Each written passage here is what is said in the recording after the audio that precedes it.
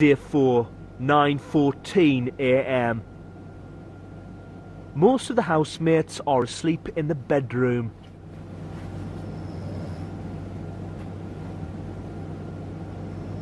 Michael and Pete are in the kitchen, talking about Jodie.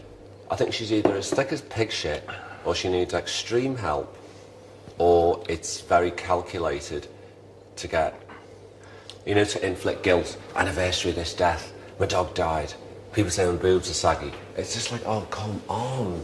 It's not all about what gets written about, but that's all she cares about, to change the press's perception and make them see what they've done to her.